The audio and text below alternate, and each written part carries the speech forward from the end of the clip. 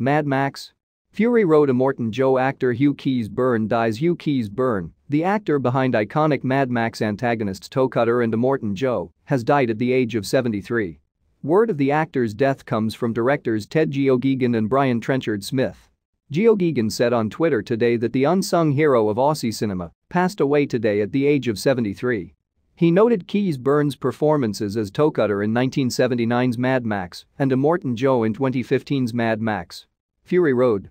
Geoghegan said Keays-Byrne was an absolutely wonderful human who fought hard for environmental and humanitarian issues and noted Keays-Byrne was a former Royal Shakespeare Company actor, something Trenchard-Smith touched on as well.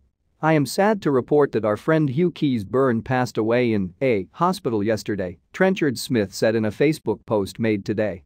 A former Royal Shakespeare Company actor who settled in Australia co-starred in My Man from Hong Kong and achieved worldwide recognition as the Toecutter in Mad Max and Immortan Joe in Mad Max Fury Road.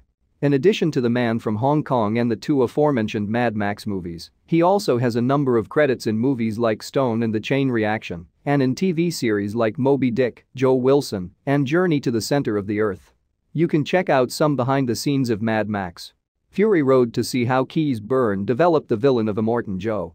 You can also watch the actor play the part of Toecutter in the original Mad Max movie, which is now available for purchase on Steam.